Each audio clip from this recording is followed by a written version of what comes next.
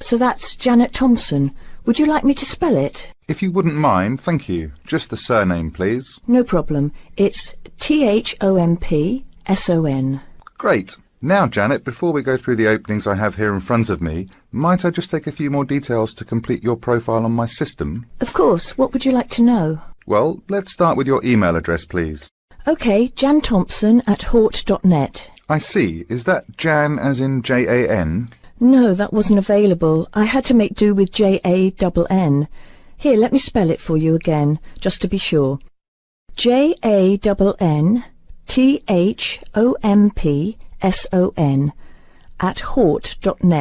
Much obliged. And could I ask, do you have your referee details to hand? Yes, what do you need? I need one work reference and one character reference from a friend or colleague. OK, for a work reference, there's Jane Foote. She's my former boss at Bermuda Girls' School, head of English. OK. My personal referee is Monica Carbody. Mon and I have been best friends since we met in Bermuda in 1991, when she was deputy head of English under Mrs. Foote. Perfect. And you mentioned, of course, that you're an English teacher, but are there any additional subjects you're qualified to teach? Yes, I have a diploma in special needs, and I can also do history to GCSE level. Very good.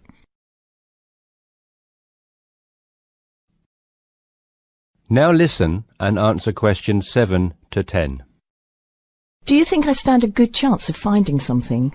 Oh, better than good. In fact, we have some positions we can offer you today. You see, it's not so difficult to find a temporary role. Tell you the truth, there are plenty of them around, but getting a permanent position will prove a little more trying, though.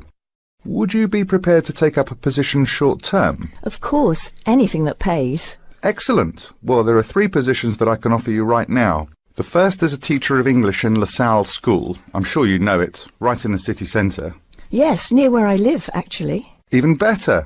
Well, it's a 6-month contract, and the very attractive thing about this role is that the head of English at LaSalle will, if she's satisfied with your performance after 6 months, offer to make you a permanent member of staff. Wow, that's food for thought. It certainly is, bearing in mind what I said before about how hard it is to find a permanent role. The second position I have to offer you is in a school near Chelsea. It's called the Chelsea Free School. Are you familiar? I can't say that I've heard of it. Well, this contract is for 1 year, which is a lot better, looking at it from a short-term job security perspective, than the first role I mentioned. But you also have to realise that you are a temporary replacement for a female teacher who has taken maternity leave. There is no prospect of the position being made permanent. I see. I have one other vacancy at the minute, though I doubt you'll find it quite so appealing. It's situated in rural Cambridgeshire. I'll spell that just in case you want to take it down. CAMBRIDGESHIRE. And the school simply goes by the name Cambridge, though it's not in any way related to the other more well-known establishment of the same name. I was just going to ask that. What a lovely location, though, eh? Yes, but there's a catch. It's only a 6-week contract to cover for someone on extended sick leave. I see. Well, I guess that's ruled out then. What sort of salary can I... Listen carefully. Hello. I'm going to be your driving instructor today. Are you ready to begin? Hi, hope you don't mind. It's my first time driving a car.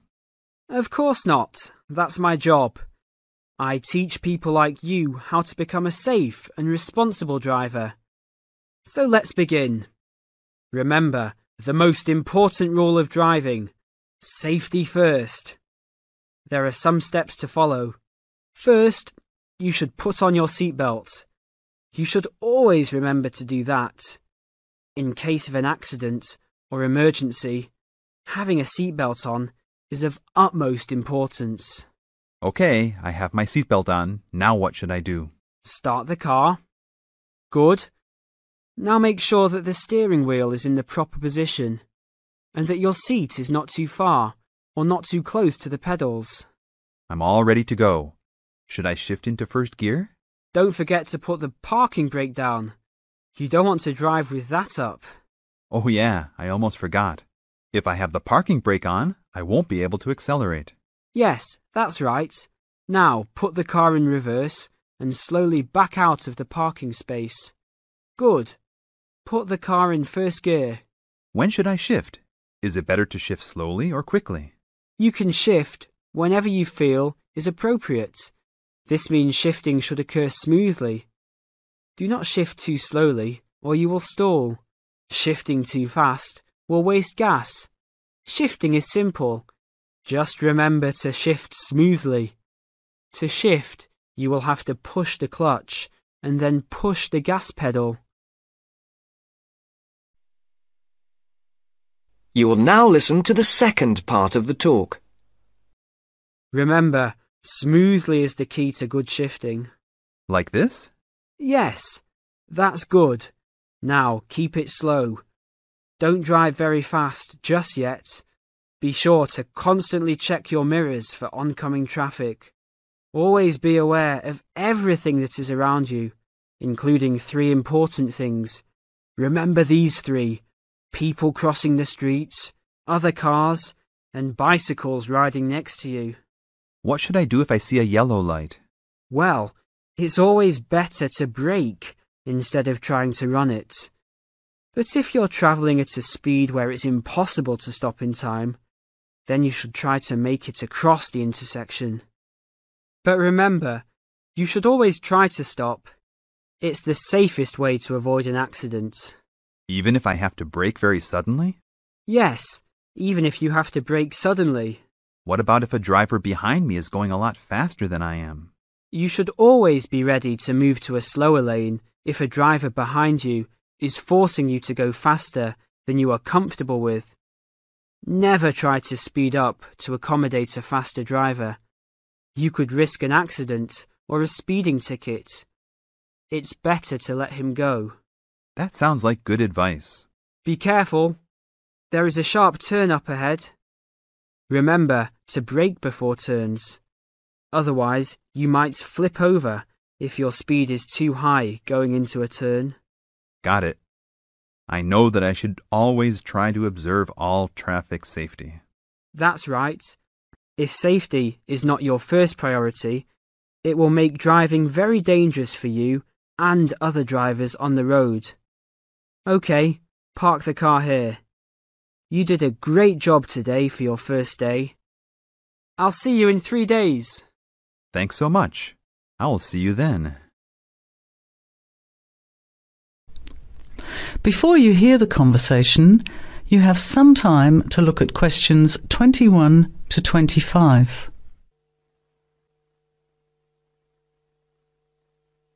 Well, I think the marketing of food would be a good topic. I read a very interesting article the other day about the Canadian food market. I suppose everybody's interested in food, even if it's trying not to eat. Why Canada? I know that's where you come from, but isn't it just all North America, really? No, that's why I thought this article was interesting. Although lots of US companies are well established in Canada, and vice versa, there are still subtle differences between the two markets. It says here, the Canadian market is definitely not a northern clone of the US. I like that. And it says that if you understand these differences, it can have a big impact on successful food marketing. So I know that Canada has a big French-speaking population in Quebec. Is this what they're referring to? Not only French and English speakers, there are many different ethnic groups in Canada. It's really quite multicultural. For example, Toronto has large Asian and Italian populations, and Vancouver's got a large Asian population too.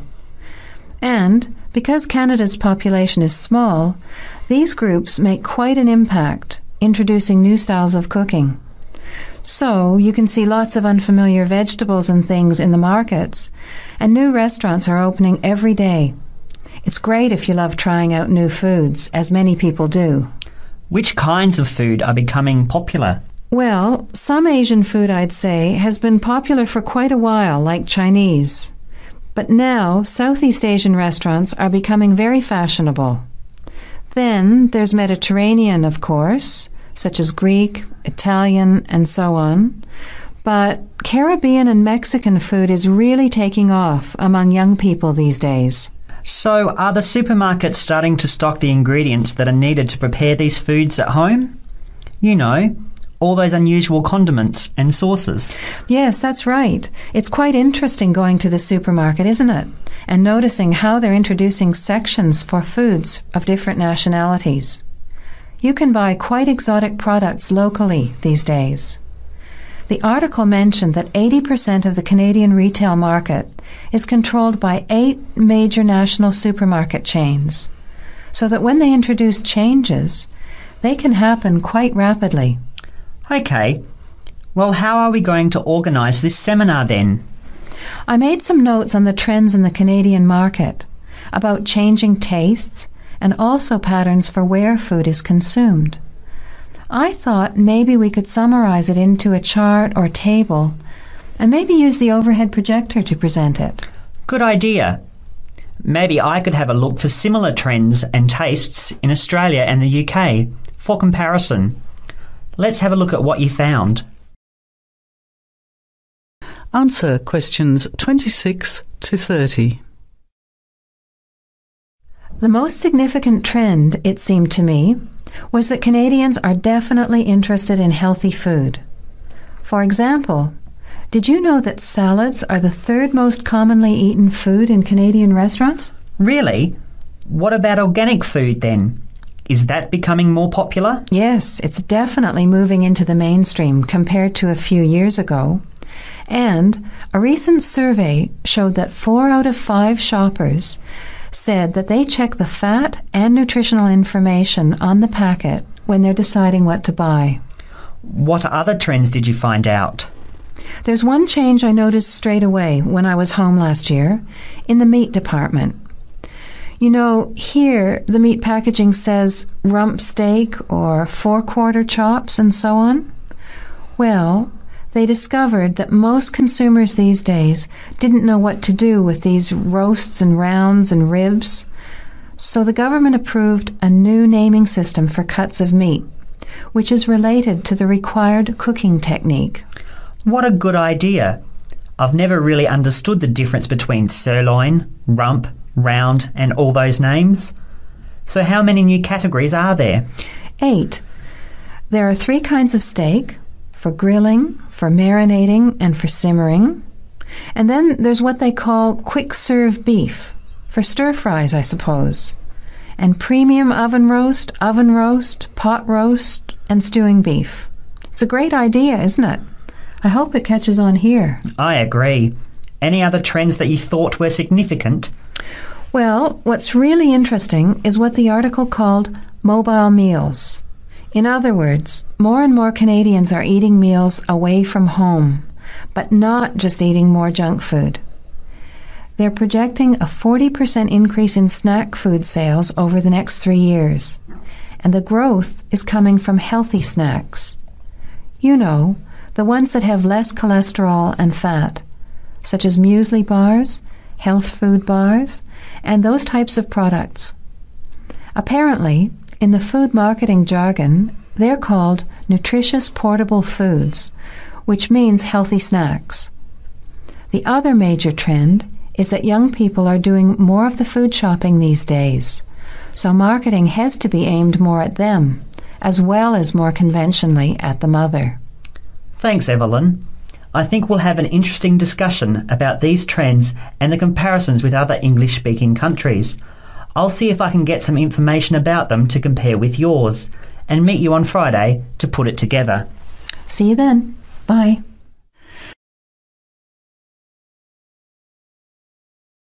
Now listen carefully and answer questions 31 to 40. During the 1930s, there was a popular song which had the title "Everything Stops for Tea," and to millions of British people, a restful cuppa is still an ideal way to relax for a few minutes from the rigours of the day. The English custom of drinking tea has its roots in the 17th and 18th centuries. When first imported to Britain, the exotic cha, or cha, as a Chinese tea was variously called, was considered a man's drink to be enjoyed with colleagues at London coffee shops. These were popular meeting places for many walks of life: politicians, lawyers, poets, actors, and writers. Many London clubs began in this manner, and the famous Lloyd's Insurance underwriters started out as Lloyd's Coffee House. In 1706, the first coffee house that offered tea was Tom's Coffee House, owned by Thomas Twining. He realized that he needed to introduce an added attraction to compete with the many other coffee houses in London, and tea was rare, exotic, and extremely expensive. With these credentials, tea became an exclusive drink and enabled Twining to open a tea shop under the sign of the Golden Lion in the Strand. By the 18th century, the ladies of the more affluent classes were going China mad, using tea as an excuse for displaying their extravagant purchases of Chinese porcelain and Dresden tea sets. A comprehensive tea tray would consist of a teapot and stand, teacups and saucers, sugar bowl, milk jug, and basin for discarded tea and tea leaves. Tea was still expensive and kept in locked tea caddies. Skilled craftsmen fashioned caddies of carved inlaid woods fitted with crystal and precious metals. To ensure the servants weren't tempted by this priceless commodity, the caddy was kept locked, and only the mistress of the house held the key and prepared tea when guests came to visit. No well-brought-up young Englishwoman could consider herself socially acceptable unless she knew how to brew a proper cup of tea. As the 18th century progressed, changes in commerce and working hours resulted in the main meal of the day being taken much later in the evening. The prospect of lasting from breakfast until evening did not appeal to the Duchess of Bedford, who is usually credited with being the first to alleviate late afternoon hunger pangs by introducing a small 4 o'clock meal served with tea. With time, the light, wafer-thin toast or delicate white bread gave way to exotic fillings like tomato and egg, cucumber, chicken, or potted shrimps, followed by buttered scones, crumpets, or elegant pastries. The popularity of tea continued to spread, but it was not until 1839 that the first shipment of Assam Indian tea was landed in Britain. A healthy trade with India was soon established, and tea clippers, like the Cutty Sark, now a museum in a dry dock at Greenwich, were reaching the peak of their sailing days. In 1879, the first limited shipments of Ceylon tea began to arrive, and by 1880 this had been firmly established alongside Indian and China teas, giving the broad range of teas that are available today. There have been few changes in 3 centuries of tea trading. London is still the centre, and indeed Twining still has a shop on the site of the original Tom's Coffee House at 216 the Strand. The name Twining has been linked with tea for over 280 years. Indeed, it was Richard Twining, in his capacity as chairman of the dealers of tea, who in 1784 persuaded Prime Minister William Pitt to reduce the high tax on tea, making the beverage more accessible to the general public. You now have half a minute to check your answers.